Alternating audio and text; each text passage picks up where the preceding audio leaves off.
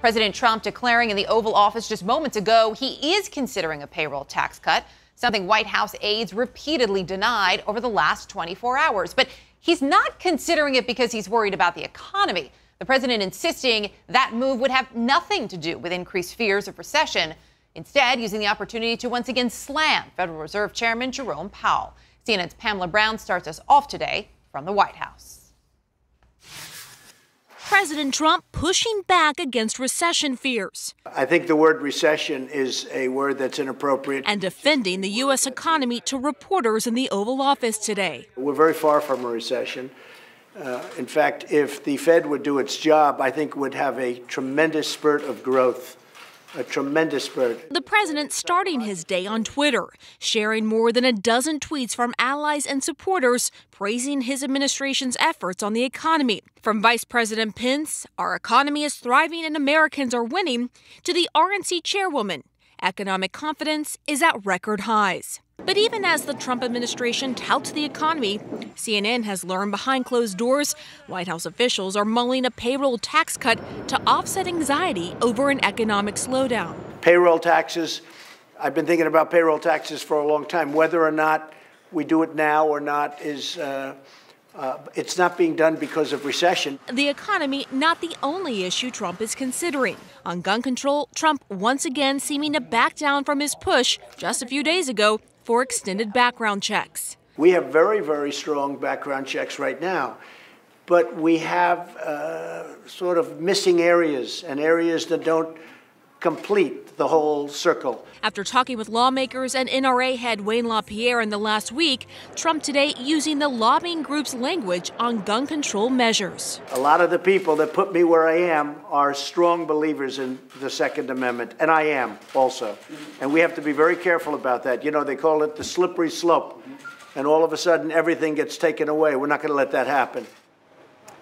Now, in addition to pressure from the NRA, the president's shift on background checks comes after his discussions with lawmakers and a briefing from White House officials who had been looking at various options. Now, White House officials still maintain that gun control legislation is not off the table. The true test will be once lawmakers return from summer recess. But, Erica, this appears to be yet another example of the president touting certain initiatives only to back away under political pressure. That it does. Pamela Brown at the White House for us this afternoon. Pam, thank you.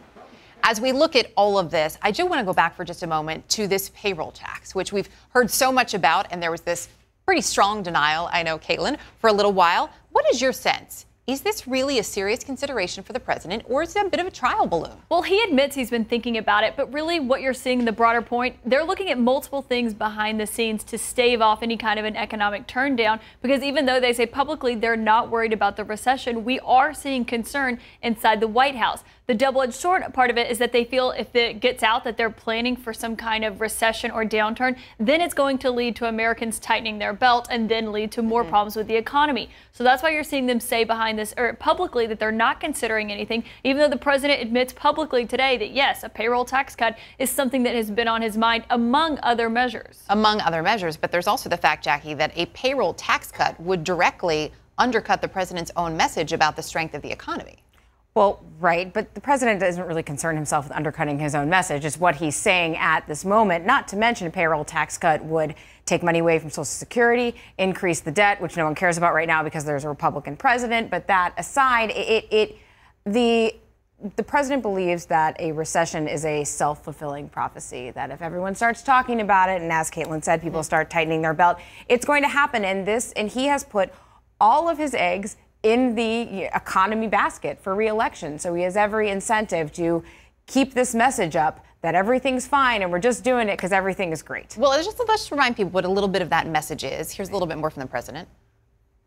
Our economy is doing fantastically. Our economy is incredible. We're right now the #1 country anywhere in the world by far as an economy. Very far from a recession. To Jackie's point, how long can the president continue with that message when the debt and the deficit continue to bloom, when there is this increasing concern of a trade war, which he again tried to downplay today, but it is there? I mean, look, reality is reality. Either the economy is slowing or not, will slow or not. Germany is going into recession. There's quite a lot of evidence that we might be heading towards, I think we are heading towards a slowdown. We might be heading towards a recession. And at that point, I was in a White House in 1991. We went into a very mild recession. We talked a lot about payroll tax cut, capital gains indexing, all the same things. Desperate. Whenever White Houses start talking about this, in my experience, they're sliding into a they're flailing about trying to too late.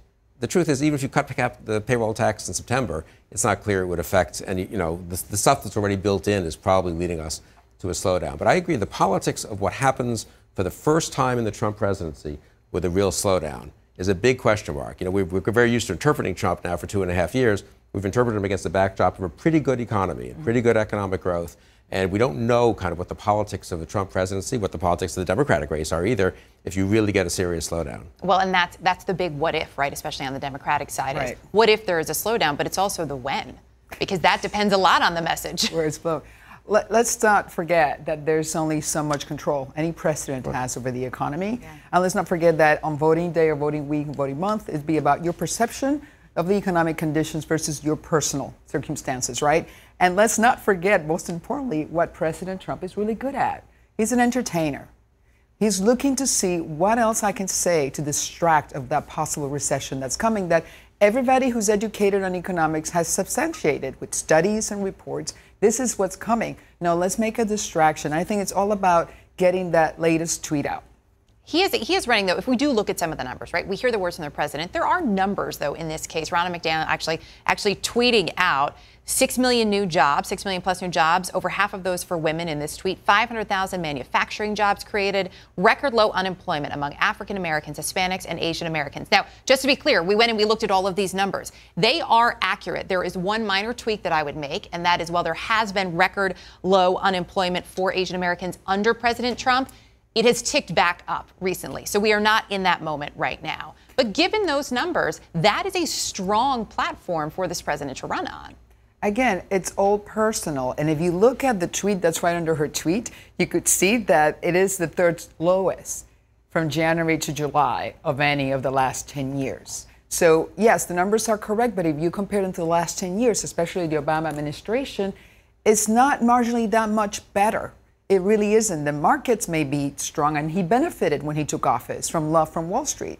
There was economic growth. He inherited a good economy. But whether or not he can sustain that, he has also increased a lot of the trades. And if you look at the numbers, it is 95% of all those tariffs are on the backs of America and only 5% on China. So, that doesn't bode well for the American farmer or for the American worker. But also, with that economy he's had, any normal president would be at 55 or 60% approval. He has had, maybe a lot of the credit may be due to President Obama. Maybe he's slowed things down. Still, objectively, if you went to a political scientist or historian and said, here are the economic numbers for the first 2.5 years of this guy's presidency, and we're not in any terrible war like Vietnam or anything like that, what's his approval rating likely to be? And people would say 55, 60%. The fact that he's at 42 or 43 is because he's Donald Trump, and people disapprove of a lot of other things he's done, as I think they should.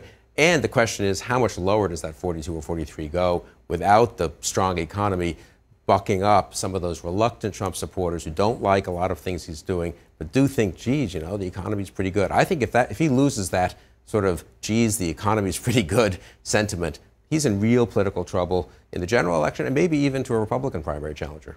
And that's the people who do approve of the job he's doing. One of the main reasons is because of the economy. Right. Despite what's going on inside the West Wing, the chaos, the turmoil, the policy back and forth that you've seen over the last 2.5 years, they know that they can bank on the economy. And you see officials do that regularly. That's why you see the president saying he believes it's the media or it's the Democrats or he's blaming the Federal Reserve for the state of the economy, because he doesn't want to take that blame, because he knows that's his argument he can make to 2020 voters. And he's hearing it even from people inside the White House who agree that it's being overplayed, those fears of a recession, and he doesn't have to be that worried about it, though some of his economic advisors are.